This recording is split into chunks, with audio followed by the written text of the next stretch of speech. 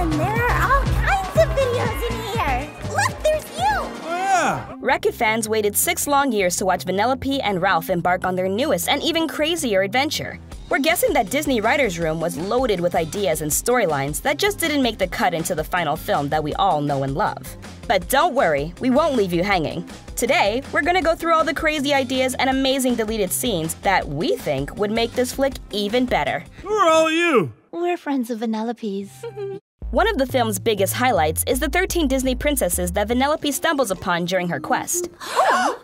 Hi. While the princesses certainly make their mark on the movies, the directors revealed they actually cut part of their scenes. Here's one of those cuts. When we think of Princess Jasmine, we immediately think of her furry companion, Raja. Before being cut, there was a scene showing Jasmine actually being allergic to Raja. The joke was supposed to be Jasmine huffing and puffing on an inhaler and Raja giving her a side-eye. Ultimately, this cute little interaction was taken out and we honestly can't see why. Your princess BFF is Snow White! Another iconic princess that makes her way into Wreck-It Ralph 2 is the one and only Snow White. Before being cut, the movie attempted to explain why Snow White always looks so surprised. Apparently, her constantly wide eyes were supposed to be because our girl Snow is legally blind, but never wore her glasses. We guess that's because beauty is pain, or in Snow White's case, blurry is beauty. She is a princess! Another cool moment we hoped would make it into the movies is actually a bunch of selfies. Before the release of the film, selfies of Venellope with all the 13 princesses featured in the film started to circulate the internet. Silly shots and beauty shots of all the girls would have been really cool. While it's not clear if those pictures were merely intended for marketing purposes and not for the final movies, we still kinda got our hopes up.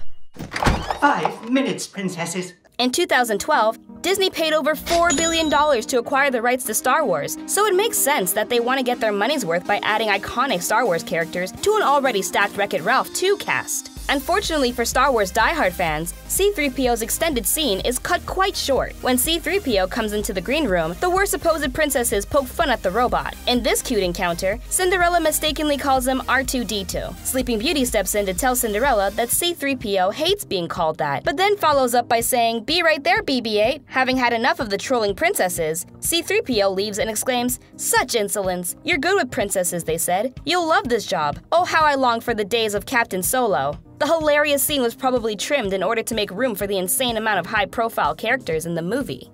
This way. Speaking of C-3PO, here's another blow to Star Wars fans. The Last Jedi's ruthless villain Kylo Ren was originally supposed to make an appearance in Wreck-It Ralph 2. In the Star Wars trilogy, Ren is portrayed as a very serious, dark character, one you wouldn't typically find in an animated movie. Wreck-It Ralph's 2 director, Rich Moore, revealed they originally wanted to make a joke about Kylo Ren being a spoiled, bratty child. Unfortunately, the idea was quickly nixed by Lucasfilm, who said they'd really prefer if Disney left their villain alone. To the disappointment of the directors and Star Wars fans everywhere, that bit of loving satire never made its way into the movie. I failed you, Ben. I'm sorry. I'm sure you are.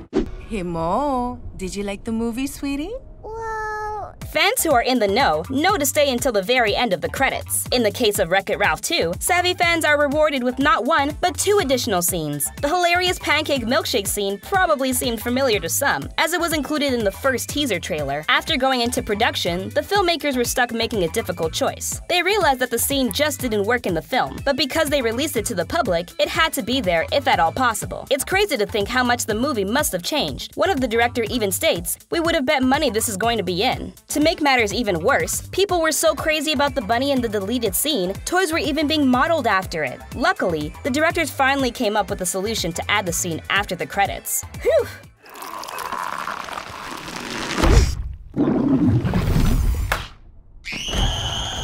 Another set of superstar characters that didn't make the cut are none other than Mario and Luigi. And before you Google it, no, Disney does not actually own the rights to the dynamic duo. The directors had to make a deal with tech giant Nintendo in order to put them in the movie. During the production of the original Wreck-It Ralph movie, the directors intended on using Mario and Luigi but eventually decided against it. However, when making the second film, director Rich Moore stated he did want Mario to appear. Sadly for Super Mario fans, by the time the sequel was in production, the rights had run out and were no longer available to Disney. Excuse me, huh? Fan favorites, Fix-It Felix and Calhoun had a much smaller role in Wreck-It Ralph too. Although they still had their moments, the two were originally intended to play a much larger role in the sequel. We were supposed to see how the newlyweds coping, or not, with the struggles of parenting. Parenting is horrible. No one ever tells you to be like this. Peter Pan's beloved Tinkerbell makes a brief appearance in the final cut of Wreck-It Ralph 2, but originally she was intended for a much larger role. In the clip shown at D23, Tinkerbell tickles Ralph's nose until Ralph has had enough and insults her, playfully calling her stinker smell. The adorable moment was eventually cut before it made its way to the big screen. The cut occurred after there was a change made to the story, and the scene no longer worked with the rest of the movie. Come on, princesses and cartoon characters, lame. Stormtroopers, Stan Lee, and all of the Disney princesses apparently wasn't enough for Wreck-It Ralph 2's cast. The directors intended for Venellope to encounter none other than the Golden Girls. Although the cameo was written, planned out, and delivered to the animators, ultimately, the directors decided to cut the girls. The Golden Girls first aired back in 1985, way before Disney's target audience, so they were worried that the reference might go over people's heads. Bummer for Blanche, Rose, Dorothy, and Sophia, but lucky for us, Wreck-It Ralph 2 is doing just fine without an extra cameo. Or 4. Easy there. Oh, I mean, no offense or anything. Speaking of tough cuts, this next scene was supposed to pay a cute homage to the beloved Disney classic, Lady and the Tramp. In the film, when Ralph goes to the darknet, he meets the two-headed worm-man Double Dan. The directors originally intended to place a Lady and the Tramp moment here.